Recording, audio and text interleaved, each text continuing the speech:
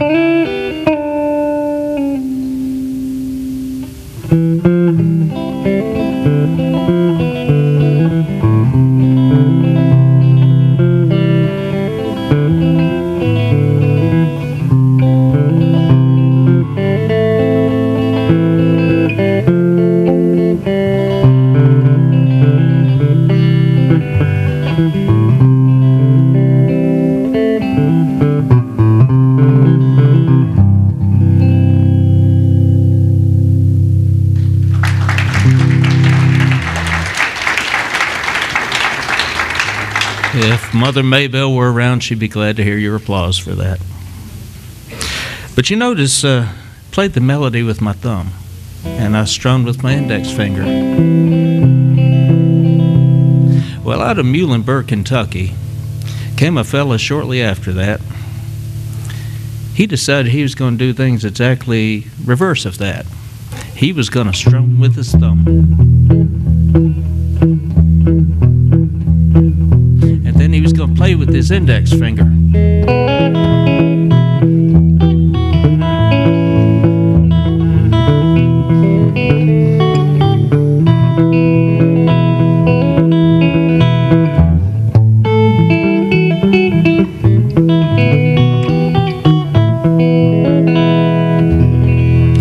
a fella named Merle Travis. Some of you, I know, oftentimes confuse it with the fella from outside of Charlotte named Randy Travis, but this guy was a completely different kind of fella. He came from the coal mines of Kentucky, and he brought his style of music to the point where people like Frank Sinatra performed with him.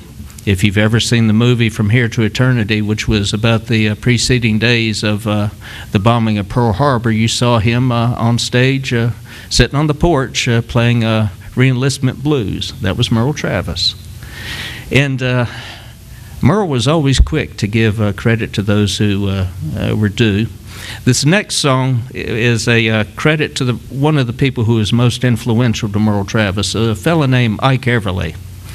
Now, when Merle Travis was telling his son, Tom Bresh, about Ike Everly, he said, now, isn't Ike Everly the father of the famous Everly Brothers?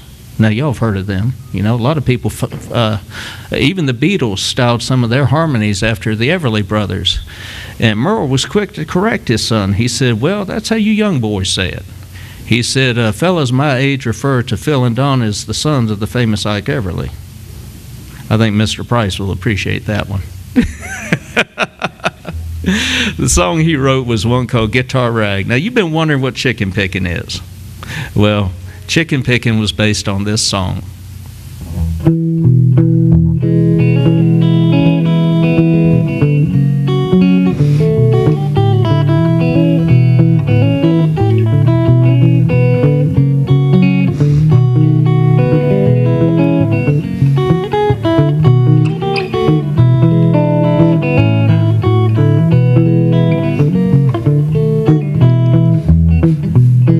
Way down old Kentucky, there's a man mighty lucky, by the way, makes the guitar moan. Keeps him hanging around, singing around a country store, picking like a chicken, picking up corn. All the gals in the county gather all around him. He's got rhythm in his bones. The feet start scooting and a shuffling dragging when you hear the rhythm of the guitar rag. Makes a moan and tone, makes a grumble and groan. He'd make a jackrabbit chase a hound. He'd make a deacon put the good book down. Oh, the fat and the skinny does a little shimmy, and the head start to wiggle and wag. The feet start scooting and a shuffle and drag when you hear the rhythm of the guitar rag.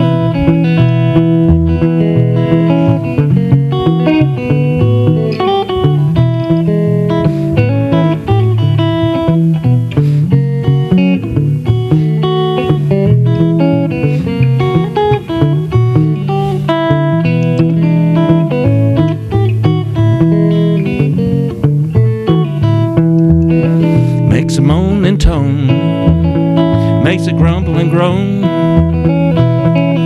He'd make a jackrabbit chase sound. He'd make a deacon put the good book down. All the fat and the skinny does a little shimmy, and the head starts to wiggle and wag. The feet start scooting and a shuffle and drag when they hear the rhythm of the guitar rag. So now you know where it came from, chicken picking. Picking like a chicken picking up corn. But most people don't realize that Merle Travis, you know, we talk a lot about crossover artists because they cross over from one genre to another. Well, the music of Merle Travis was actually some of the first crossover music there was. He wrote a song that he sang for many years, and it didn't receive a lot of acclaim because while he was an incredible guitarist, he was not a great vocalist. However, there came a guy with a nice, deep, smooth voice named Tennessee Ernie Ford. And all of a sudden, a song that had been done for many years sold over 1 million records.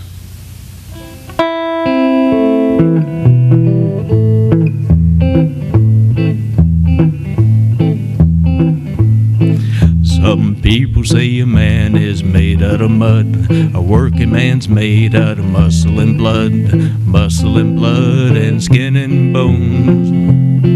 Got a mind that's weak and a back that's strong, you load 16 tons. What do you get? You get another day older and deeper in debt. Say, Peter, don't you call me 'cause I can't go. I owe my soul to the company store. I was born one morning when the sun didn't shine. I picked up my shovel and I walked to the mine. I loaded 16 tons of number 9 coal.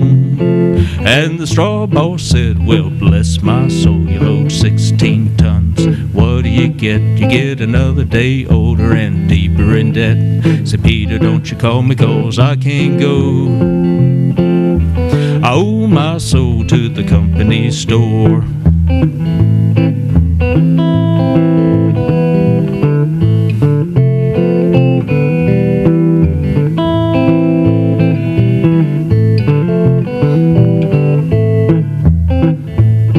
I was born one morning, it was drizzling rain. Fighting and trouble are my middle name.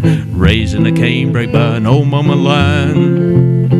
Ain't no high-tone woman make me walk the line. You load 16 tons, what do you get? You get another day older and deeper in debt.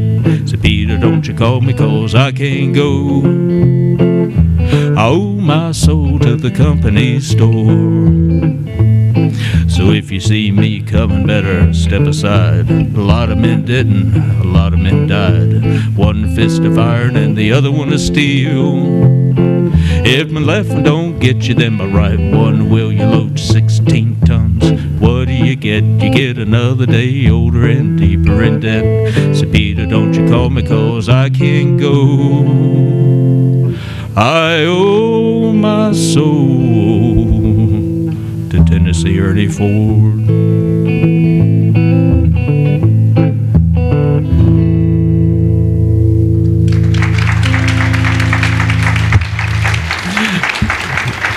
Thank you so much, folks. I certainly appreciate that.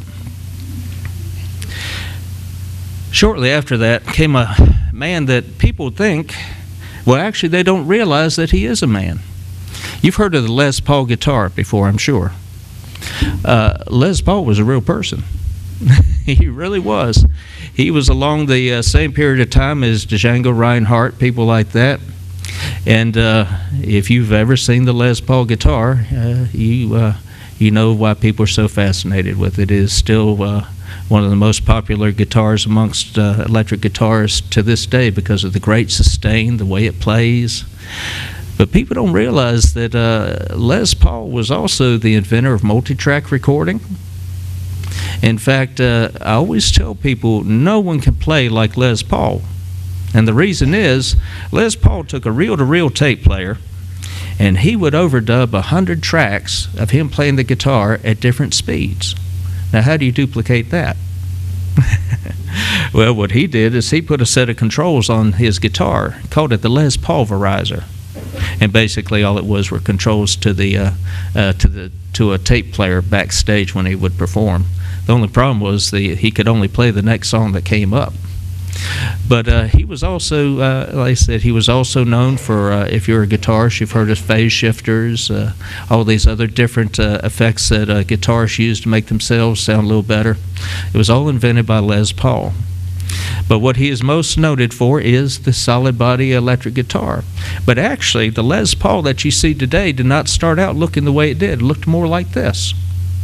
He was working and he took an Epiphone guitar, took a piece of pine, bolted a neck to it, and went out and tried performing with it.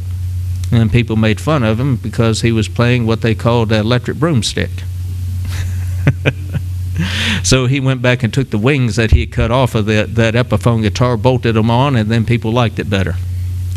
And that was actually the original Les Paul. And it was very similar to this guitar here. This guitar has a solid piece of wood all the way down through the center of it. And the top and all is molded onto it. But it was interesting. Les Paul, he had a great sense of humor. He had great talent. And his wife, if any can remember Les Paul or Mary Ford, people in the music business tended to travel in the same circles. And his wife, Mary Ford, was actually, her real name was Colleen Summers. She had originally been a backup vocalist for none other than Merle Travis. And so she'd been around music. Now, like I said, not everybody, you can't really play like Les Paul. But he did do a beautiful instrumental called Meet Mr. Callahan. I'm going to try to do that for you tonight.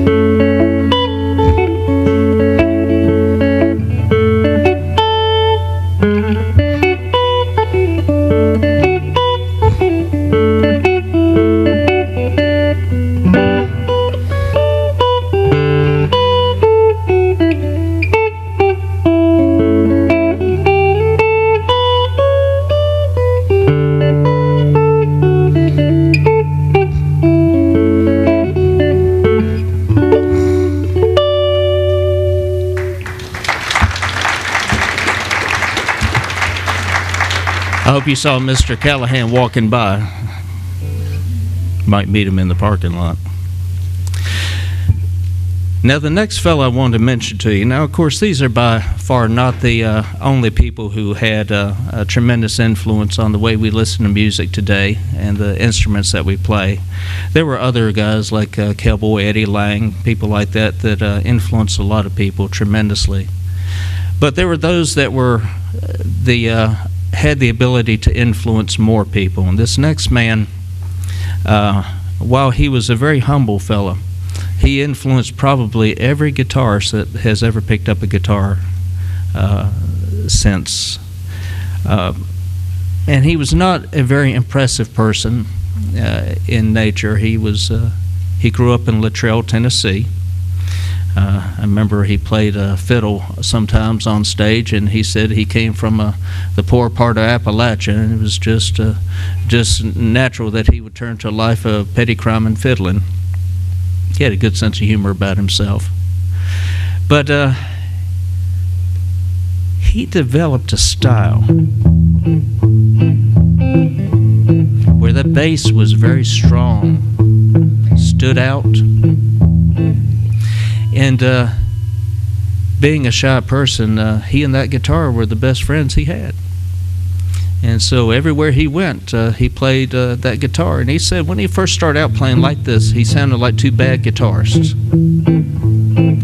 But he became well known. He was a famous music producer for RCA. The fellow who discovered Elvis, he replaced him. But the story is always interesting, how Merle Travis explains the discovery of this man. His name was Chet Atkins.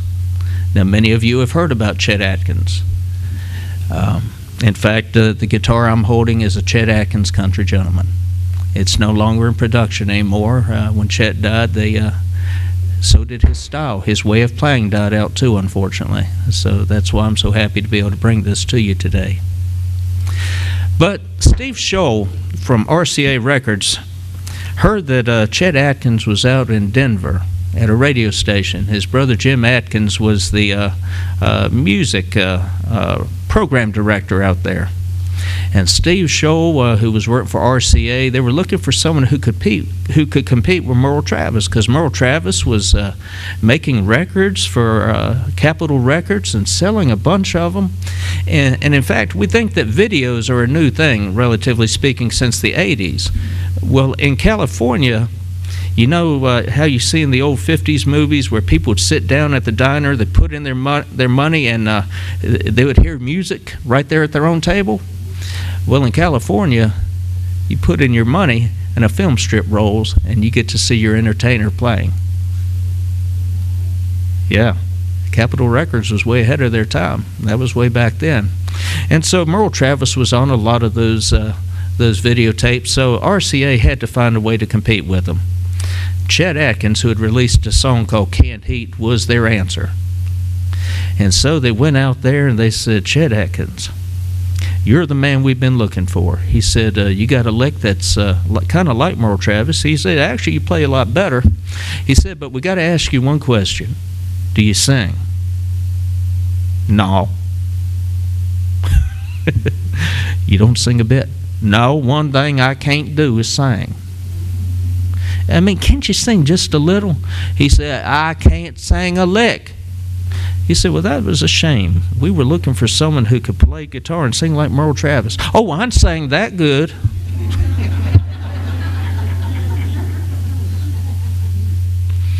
That explains my singing, doesn't it? But let me let you listen to one of his more famous instrumentals. He became very well known for taking popular songs of the day, turning them into instrumentals, and you could hear the words. He was very talented, almost like an interpreter, translating from one language to another. And this is one of his more famous ones.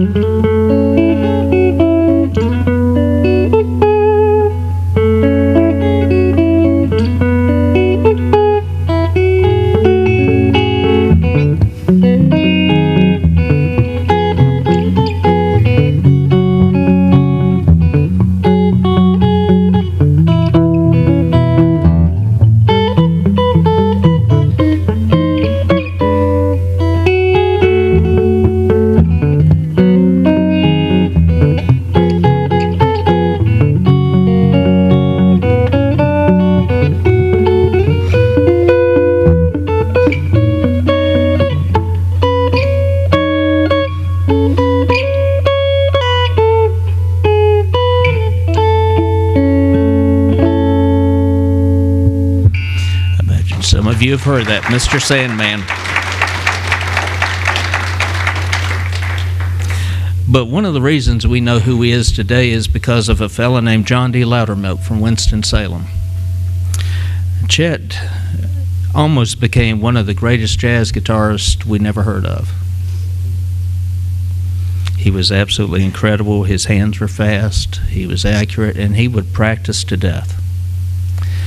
But he was getting so deep into jazz.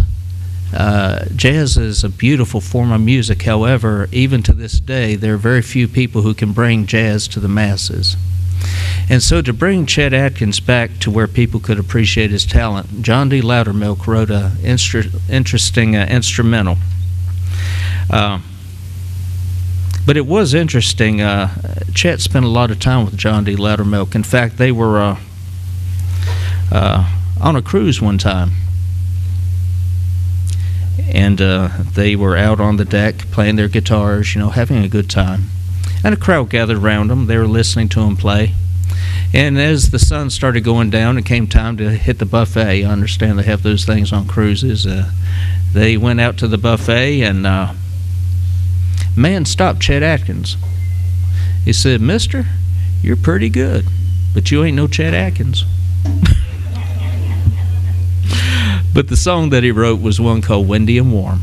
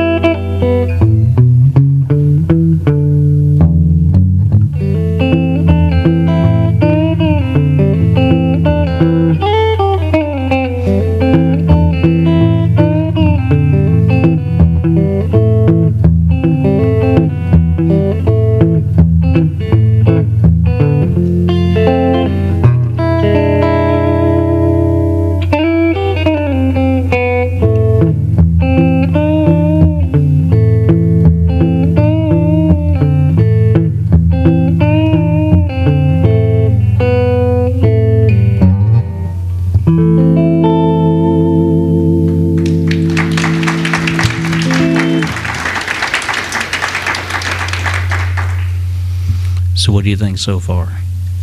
Is it worth coming out tonight?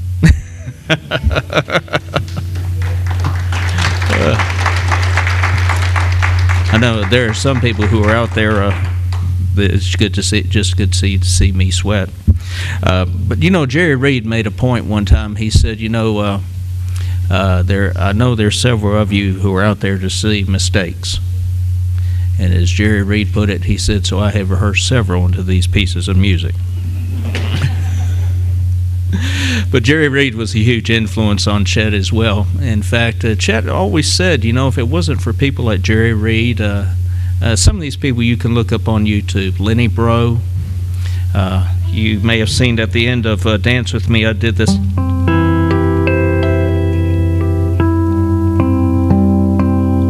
Those artificial harmonics. Lenny Breau was a wizard at those things. He could cascade them across to where it sounded just like a harp.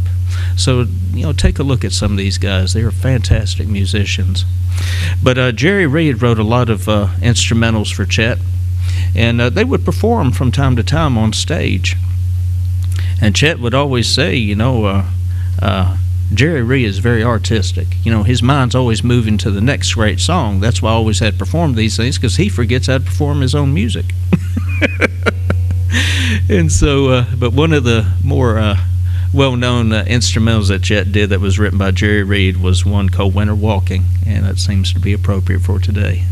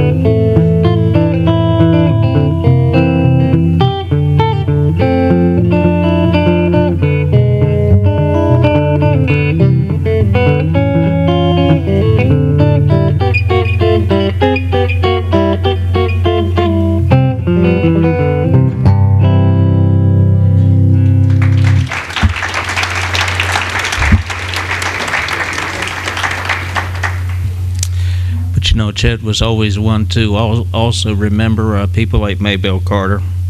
And in fact, as you read, probably if you read in the newspaper, I'm from the foothills of Virginia. Now, I've been here since '86, so I've been adopted into the community. But Chet was always quick to tell people where things start. And the first song I played for you, Wildwood Flower, is a song that he learned how to play several different ways, but it's such a lovely tune, and I'm going to attempt to render it for you the way Chet did it.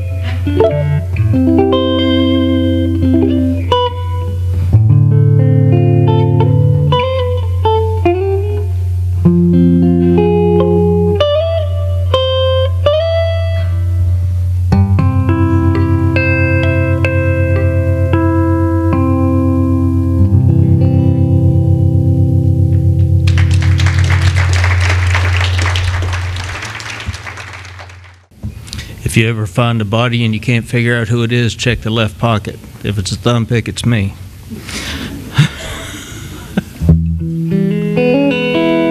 You know, that same rhythm got to be quite popular with rockabilly.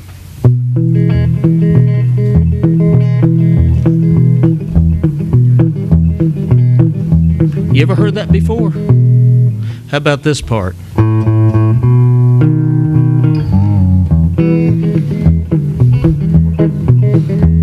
Yeah, everybody knows that as Johnny Cash. But most people, years ago when they built the Rock and Roll Hall of Fame, and Johnny Cash was inducted into it, a lot of people wondered.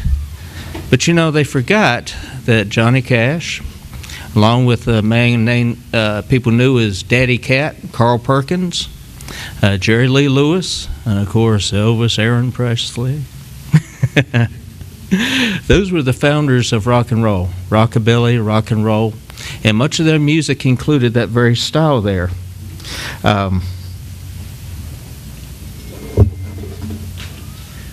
Somebody pulled my notes too far away for me to see. I wonder why I wore these glasses.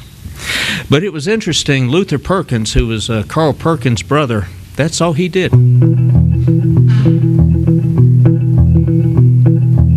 And between that, Johnny Cash beating on a big old Martin guitar, and a bass player, Johnny Cash and the Tennessee Two. They caught the world by storm with just that simple style, just a very simple style, just a little bit of a musical background, and of course, you know, every now and then Luther would get fancy. You remember that? Well, we can't do that song tonight because, unfortunately, some of the lyrics, we're having trouble with people taking them seriously, so we can't do that.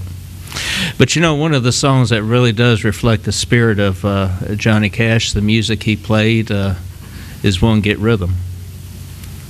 And it was featured in the movie Walk the Line. That was a very good song. But it's a fantastic song that explains just why Johnny Cash, even in his later years, you know, Capitol Records got rid of him after so many years because he wasn't making them any money. So he took his music to American Recordings, and what's it? Oh, you want a little higher? Oh, okay. Oh, okay. So he took it to American Recordings, and most of you will remember that he did a song just before he died called Hurt. It was actually written by a group called 9 Inch Nails, and so even in his 70s, Johnny Cash proved himself to still be a fantastic artist, a fantastic musical artist. But I'd like to go ahead and do that song, Get Rhythm, for you right now.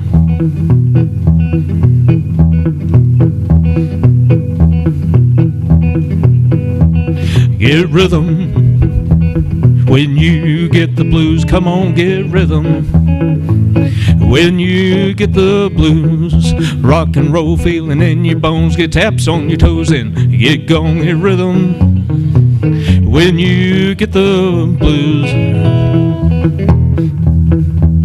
Little shoe shine boy never gets so down. He's got the dirtiest job in town, bending low over people's feet on the windy corner of a dirtiest street. When I asked him as he shined my shoes, how'd he keep from getting the blues? Grinned at me, raised a little head, popped a shoe shine rag, and then he said, get rhythm when you get the blues. Come on, get rhythm when you get the blues. It only costs a dime, just a nickel a shoe, do $1 million worth of good for you. Get rhythm when you get the blues. Well, I I sat down, listened to the shoe shine boy, and I thought I was gonna jump for joy. Slapped on the shoe polish left and right, grabbed shoe shine rag, and he held it tight. He raised up the white sweat away, said, "You my little boy to be working that way." Said I like it with a great big grin, popped the shoe shine rag, then he said it again, "Get rhythm. When you get the blues, come on, get rhythm. When you get the blues, jumpy rhythm make you feel so fine. Shake all trouble from your worried mind. Get rhythm when you get the blues."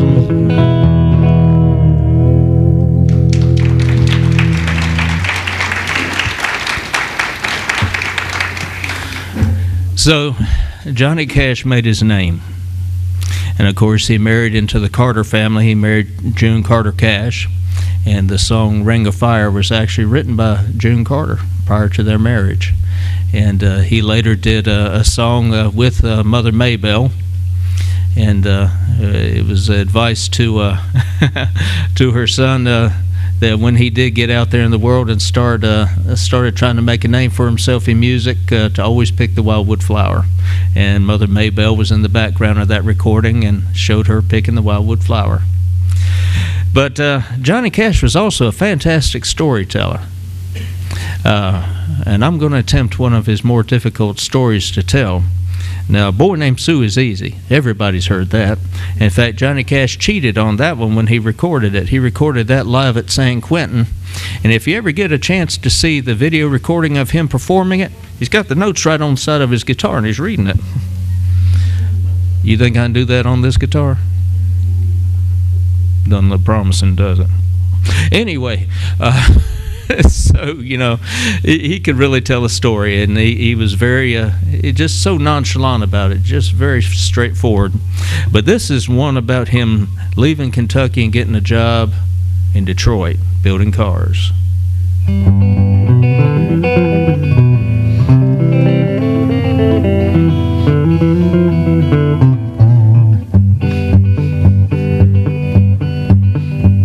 Well, left Kentucky back in '49, went to Detroit working on the assembly line. First year they had me putting wheels on Cadillacs. Every day I watched them beauties roll by, and sometimes I'd hang my head and cry, 'cause I always wanted me one that was long and black. So one day I devised myself a plan that should be the envy of most any man. I'd carry it out in a lunchbox in my hand. Now getting caught meant getting fired, but I figured have it all by the time I retired. I'd have me a car worth at least $100 grand. I get it one piece at a time, and it wouldn't cost me a dime. You know it's me when I come through your town. Gonna ride around in style, gonna drive everybody wild, 'cause I have the only one there is around. So the very next day when I punched in with my big lunchbox and to help my friends, I left that day with a lunchbox full of gears. I never considered myself a thief, but gee, and wouldn't miss just one little piece, especially if I strung it out over several years. Well, first day I got me a fuel pump, and then I got me an engine and a trunk, then I got me a transmission and all the chrome. Little things I could get in my big lunchbox, like nuts and bolts and all 4 shocks, and the big stuff we slipped out in my buddy's mobile home. Well, up to now my plan went all right till we tried to put it all together one night, and that's when we discovered that something was definitely wrong. The engine was a 73 and the transmission turned out to be a 53, and when we tried to put in the bolts, all the holes was gone. So we drilled it out so that it would fit, and with a little bit of help from an adapter kit, had that engine running just like a song. Well, the headlights were another sight, had 2 on the left and 1 on the right, but when we pulled out the switch, you know, all 3 of them come on. And the back end looked kind of funny too, but we put it together, and when we got through, well, you know, that's when we discovered that we only had 1 tail fin. Well, about that time, my wife come out, and I could see in her eyes that she had her doubts. She looked at me and said, "Honey, take me for a spin." She's sitting right over there. So I took her uptown to get the tags, and I headed her right on down Main Drag, and I could see everybody laughing for blocks around.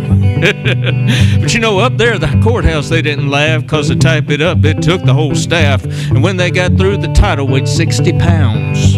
I got it one piece at a time, and it didn't cost me a dime. You know it's me when I come through your town.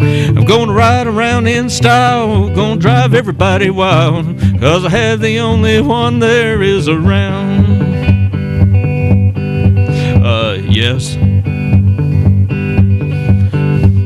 This is the Cottonmouth in the Psychobilly Cadillac. Come on. Negatory on the price of this machine here. You might say it just went up to the factory and picked it up. It's cheaper that way. What model is it? It's a 49, 50, 51, 52, 53, 54, 55, 56, 57, 58, 59 automobile.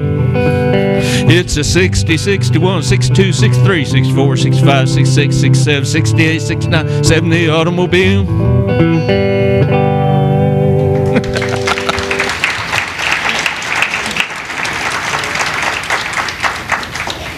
You think after that I ought to be done. But that's not the end of our story tonight. Let me swap out for another guitar.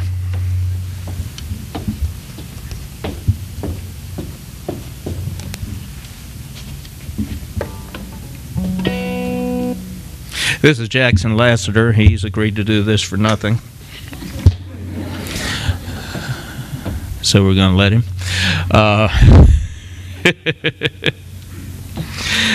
But you know, shortly after that, Vietnam War came along, Korean War, and people were looking for ways to raise social consciousness about what things that they didn't like. And while music had been a great source of entertainment, people discovered it could also be a great way to get people's attention. And so they adapted the guitar. Got it? Yeah, it needs a strap on too. Yep. He'll fall out right out of my lap.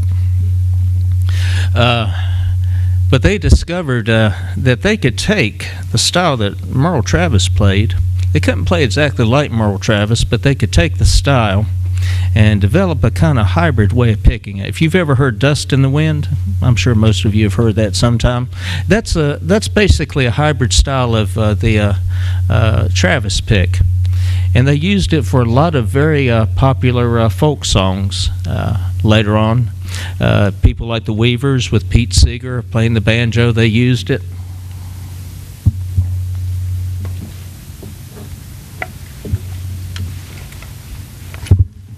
Do it right, I'll send you back to Arkansas.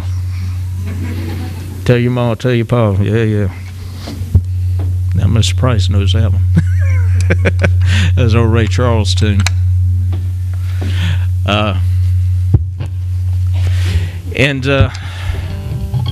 So they decided that they would try to get people's attention. There were people like Peter, Paul, and Mary.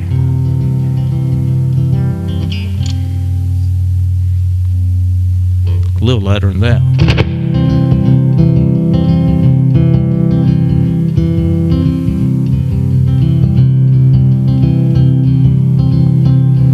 And people started listening to some of the things they had to say. But I'm not going to try to make any political statement myself, because we're here to be entertained. But one of the more beautiful songs, people can corrupt almost anything. They tried to accuse it of being something that it wasn't. But it turned out to be a favorite amongst children. But those children grew up and they turned into be y'all. And I think you're going to like this.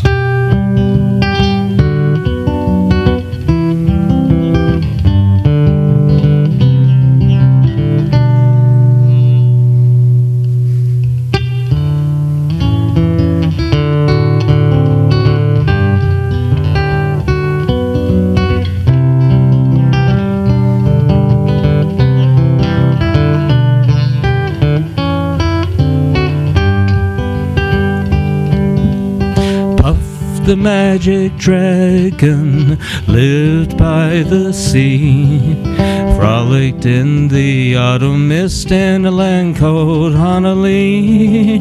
Little Jackie Paper loved that rascal Puff, bought him springs and sealing wax and other fancy stuff. Together they would travel on a boat with billowed sails. Jackie kept a lookout perched on Puff's gigantic tail. Noble kings and princes would bow whene'er they came. Pirate ships would lower their flags when Puff roared out his name. Oh, Puff the magic dragon lived by the sea, and frolicked in the autumn mist in a land called Honolulu. Legend, dragons live forever, but not so little boys.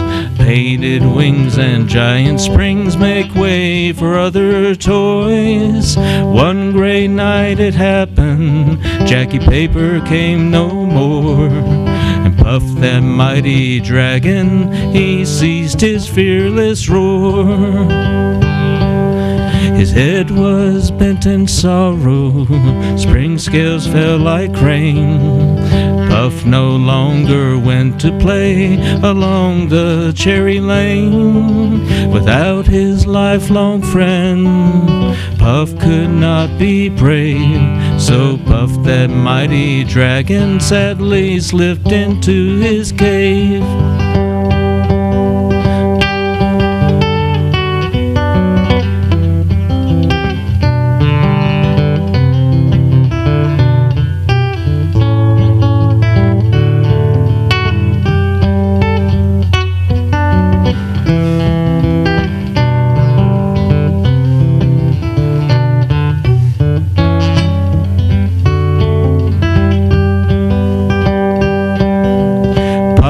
The magic dragon lived by the sea, frolicked in the autumn mist in a land called Honolulu. Oh, Puff, the magic dragon lived by the sea, and frolicked in the autumn mist in a land called Honolulu.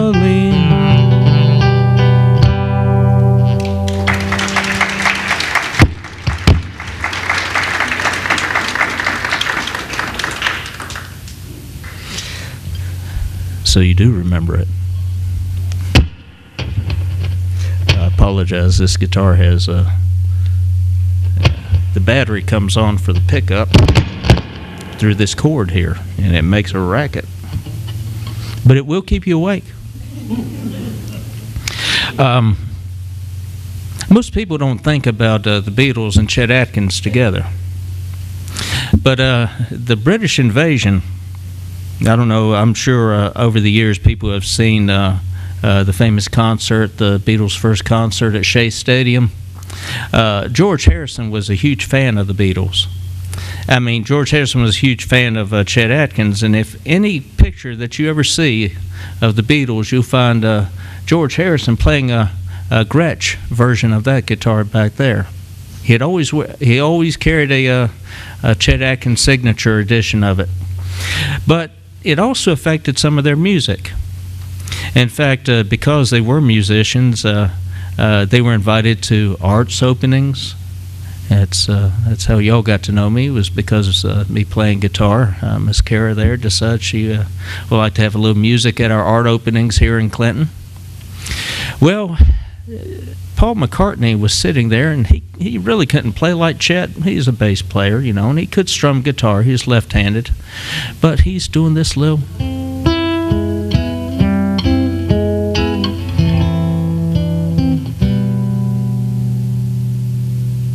That's what he was trying to do, something like that.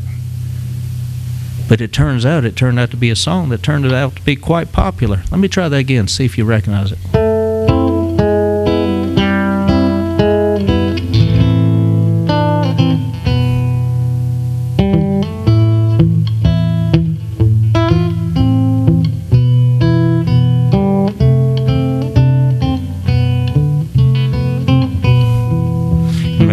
shell.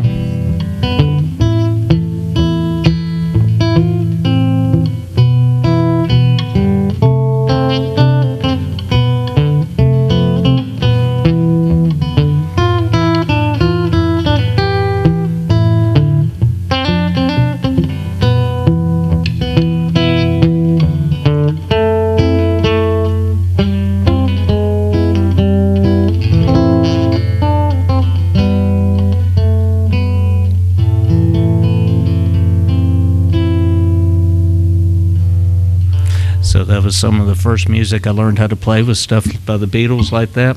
I always loved Simon and Garfunkel. I couldn't play the way I do now, but I could do a little song they called Bookends. It was attached onto a song called Old Friends.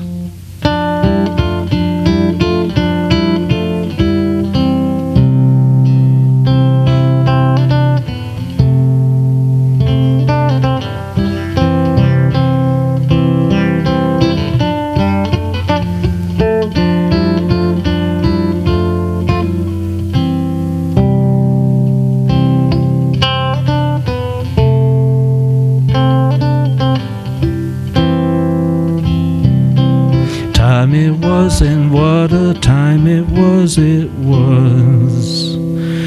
time of innocence, a time of confidences.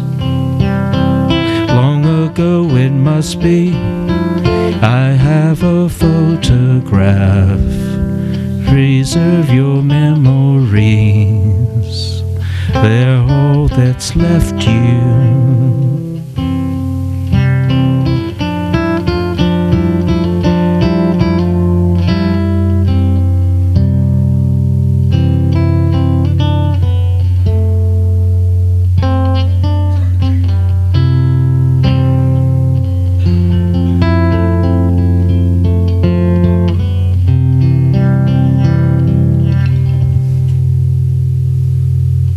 All right, wake up, everybody.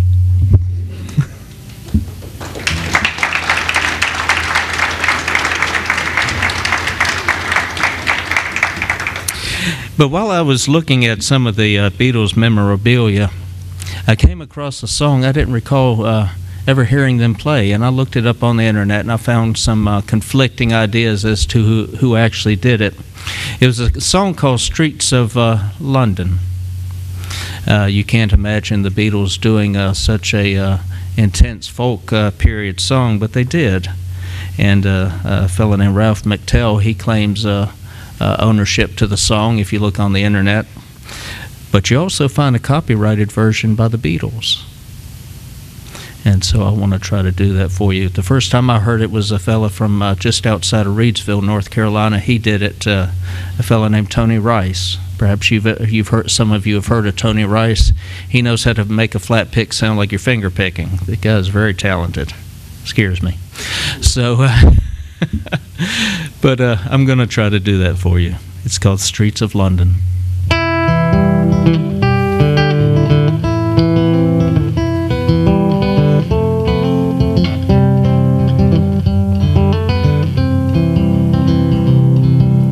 Have you seen the old man who walks the streets of London? Let me try that one more time. Have you seen the old man in the worn down markets? I forgot it again. Kicking up the papers in his worn out shoes. In his eyes you see no pride, they're loosely at his side. Yesterday's papers telling yesterday's news. So how can you tell me that you're mourning? Hey, for you the sun won't shine. Let me take you by the hand, lead you through the streets of London. I'll show you something to make you change your mind. And have you seen the old gal who walks the streets of London? dirt in her hair and her clothes in rags. She's no time for talking, she just keeps right on walking, carrying her home into carrier bags. So how can you tell me that you're mourning? Say for you the sun won't shine. Let me take you by the hand, lead you through the streets of London, show you something to make you change your mind. And in an all-night cafe at 11:15, same old man sitting there on his own, and looking at the world over the rim of his teacup. And each tea lasts an hour, and he wanders home alone. So how can you tell me that you're mourning? Say for you the sun won't shine. Let me take you by the hand, lead you through the streets of London, show you something to make you change your mind.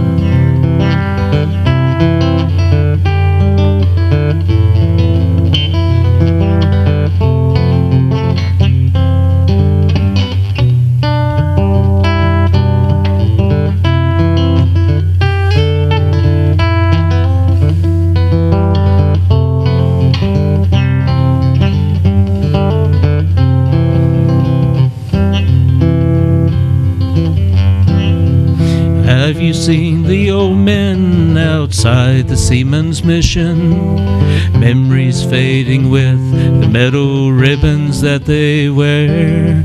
And in the winter city, the rain cries a little pity for one more forgotten hero in a world that doesn't care. So how can you tell me that you're mourning? Say for you the sun won't shine. Let me take you by the hand, lead you through the streets of London, show you something to make you change your mind. I'm going to change guitars.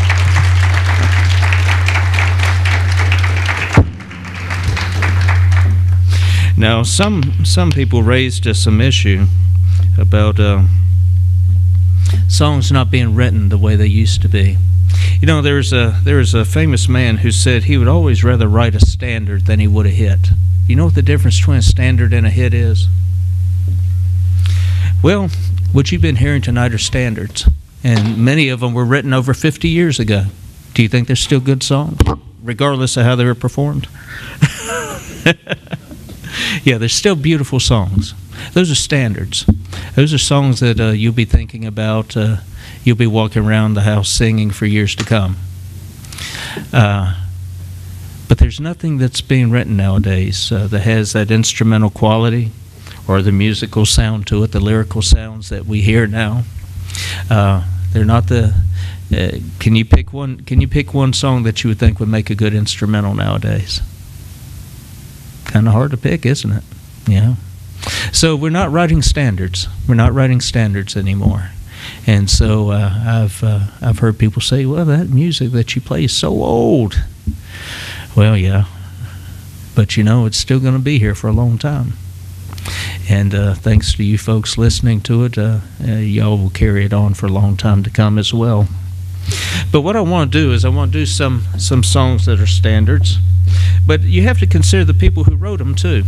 Now, this first song, if I could only figure out how to get this thing on me, too.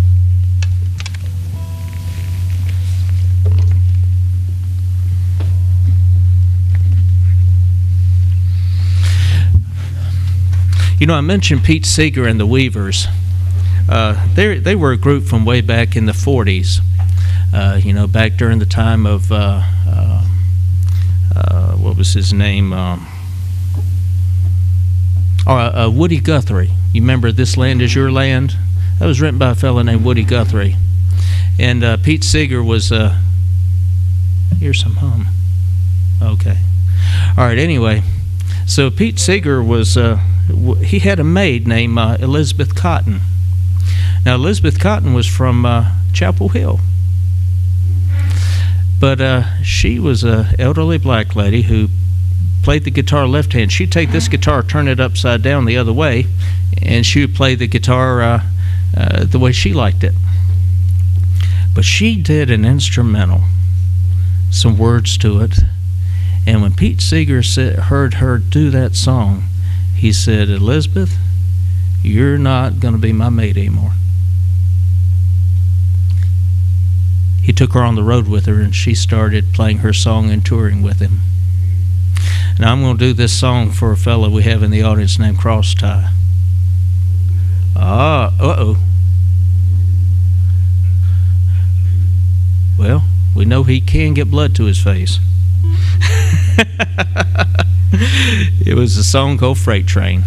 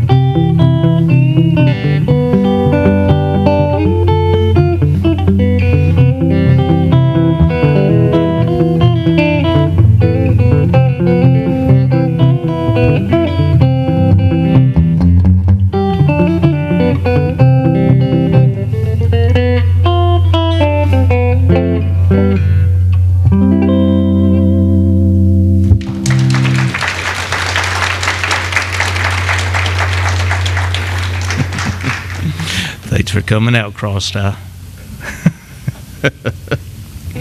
Another song that was written came from right here in North Carolina, or rather the man did. A fellow named Don Gibson. I believe he was from Rocky Mount, North Carolina.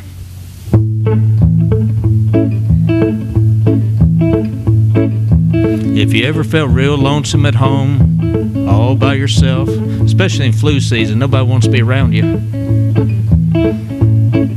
Well, you can understand the reasoning behind his words. A song called "Oh Lonesome Me."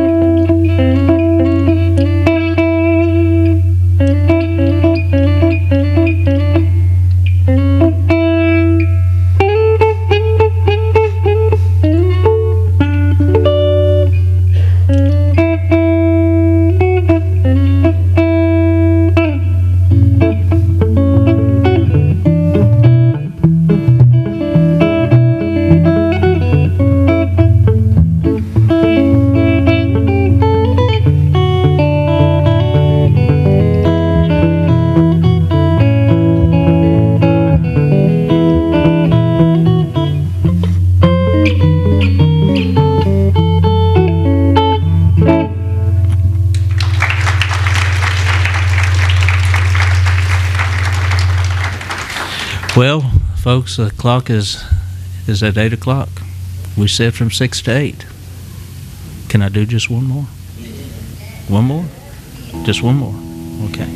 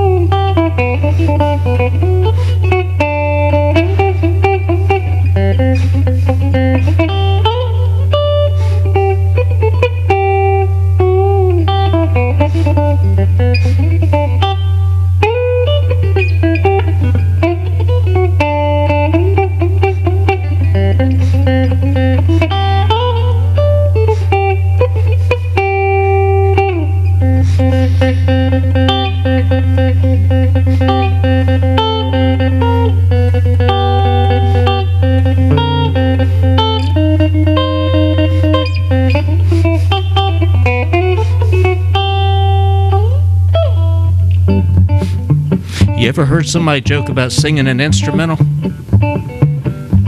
Well, I'm getting ready to do that. That tune is called Yakety Axe or Yakety Sax, depending on how far back you go. Well, Merle Travis is very good at writing lyrics to instrumentals. Chet Atkins took that instrumental on a guitar all the way to number 5 in 1965 on the pop charts, and about 10 years before he died, Merle Travis wrote a lyric to it. I'm going to put it on you now. Stand back. Here it comes. Poverty stricken, still I'm sticking to the things I know to be facts. One day it's feathers, next day a chicken while I'm picking my yakety axe. Everybody says I never will get far keeping out of work by picking this guitar, living on shoestring, putting off things like a shave and a haircut. I told you stand back.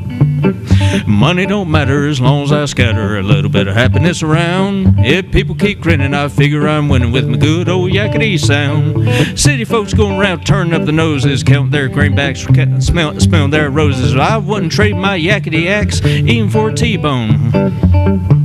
Now I'm confessing I never took a lesson. All my notes are a matter of guessing, hoping they'll come out in some kind of manner that'll make a yakety sound. So if you're in the mood and your feet start tapping, you feel laid back and your hands start clapping, then I've done what I want to from way back. You're digging my yakety axe.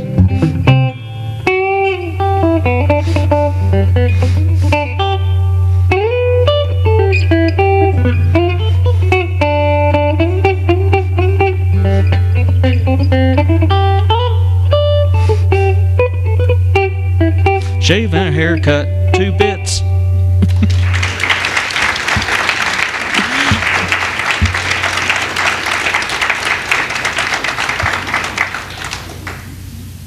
Ain't nobody coming up here to relieve me.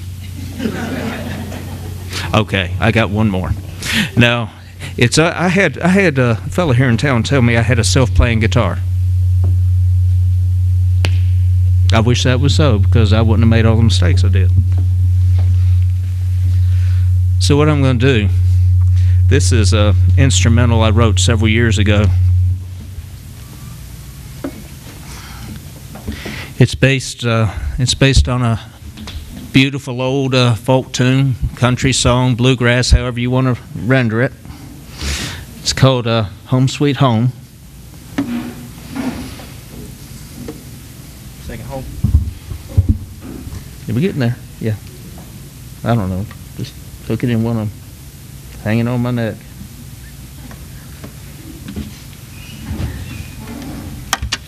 Like a lot of you, I haven't had supper yet, so I'm going to put on a feed bag when I get home, too.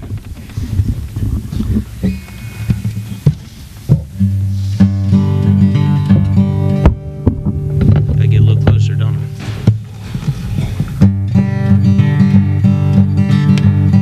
You got it now?